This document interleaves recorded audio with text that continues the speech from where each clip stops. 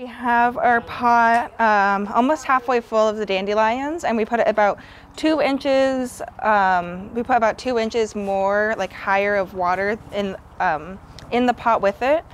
The flowers will rise, so if you want to hold it down or kind of eyeball it before putting the water in to know how much water to put in, that would be fine too. We're going to bring this to a simmer for about an hour. So here we have our strained dandelion dye bath. We added 1 teaspoon of the alum and then half a teaspoon of the cream of tartar.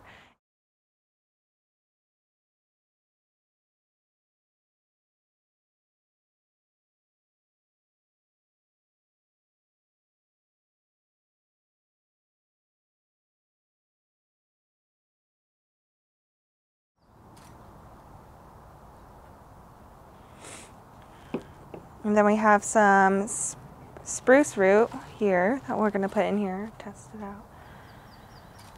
And 100% silk fabric.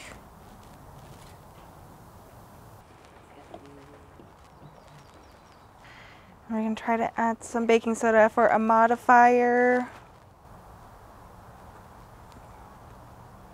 It's already having a reaction.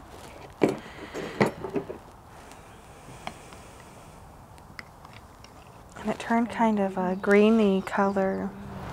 And so it's been almost an hour, so we're going to check the coloration on the items we put into the dye bath. This is a piece of silk, and it definitely looks like it looks pink. It's a beautiful little rosy tinge to it. Here's some merino wool.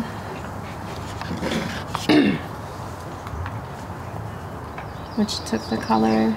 Can't tell any color difference on the spruce.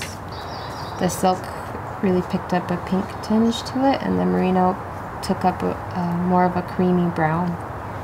So the items on the right here are ones without baking soda, and the ones on the left have baking soda. This piece is a plain piece of commercially dyed salmon skin. So this is what we put in before.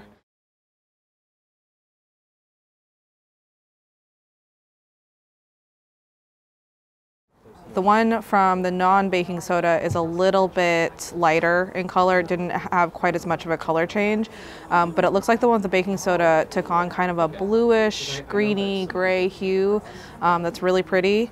And this is what the back looks like, so you can kind of see that it's a little bit more pronounced. And I really like the way this one came out. I think on, like, if you take your own salmon skins at home, this color, because of the natural silver in the fish, might be really pronounced and really pretty.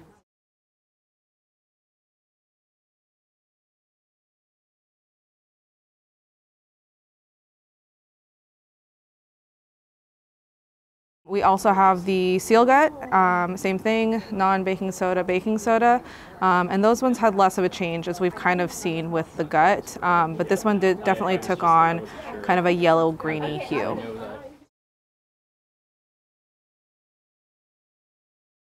Being from Southeast and being Tlingit, I love Devil's Club. And I have a yard full of Devil's Club because I live over by Kincaid. And every year at this time of the year I make Devil's Club tips. So if you go out and the Devil's Club, you know, they get the leaf tips. You can snap them off before they get too pokey. And I just blanch them and I keep them in the freezer.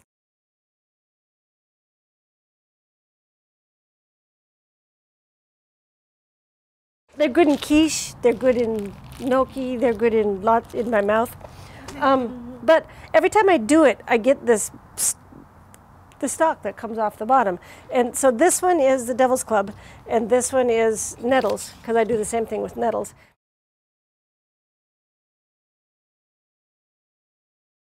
And they get this really bright green, but the Devil's Club this year wasn't as green as it always is. And so I was like, what happened to my Devil's Club? Because I was going to bring it here and show everybody, and I was like, really? That's so bad. And then I was remembering the class, and I thought, well, I'm going to add some modifier to it and see what it does. So I brought more. So here's some. I made a lot of Devil's Club. So it was just that yucky color, and And so, Devil's Club with soda. So I added some, and I'm gonna start with maybe it took a while. I'm gonna start with maybe a quarter teaspoon. I don't know. As last night my daughter and I were doing it, and it took a while. Well, we sat and debated it. You know, I have daughters that are more scientists than me, and I'm on a well, and our well's really, really hard, and so I've got it softened. And for a long, my softened water was killing all my plants because it's got that salt in it, and even though it says, oh, there's just trace amounts of salt, there's just enough trace amounts of salt that that it ruins your plants. And so I thought, well, gall, I don't think I want to drink it either. So I changed it up to a potassium system. So instead of having the sodium in there, the salt in there, I've got potassium in there. And I think that's why my Devil's Club didn't change the right color. So I added some of this. I'm going to add one more scoop because it's making me bored.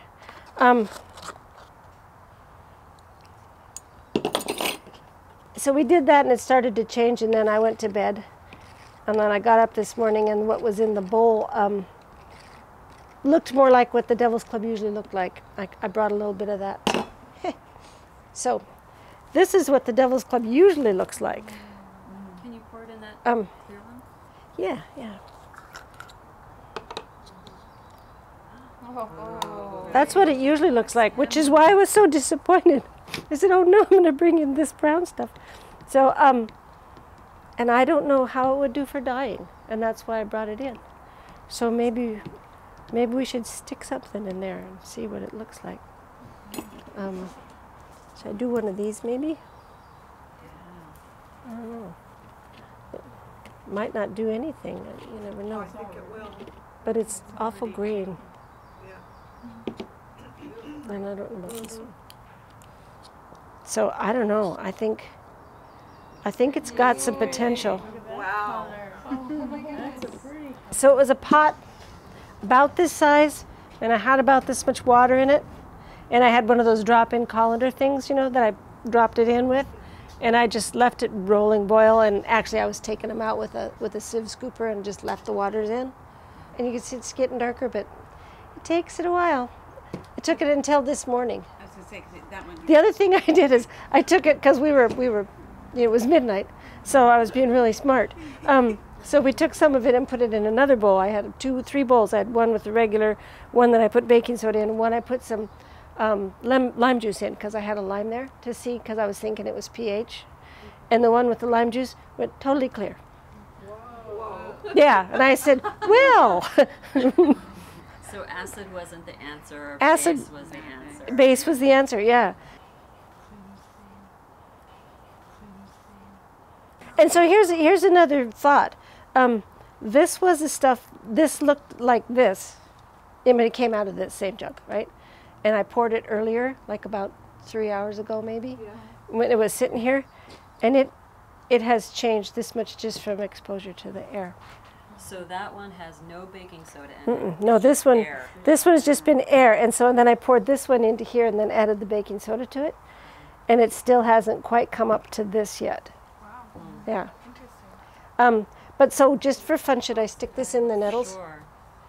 It's from blanching out nettles, the same way as the Devil's Club, because I put those up for the winter as well. The local nettles, stinging nettles. They're right there. There's some right there. Don't pick them with your bare hands. So that was my next question.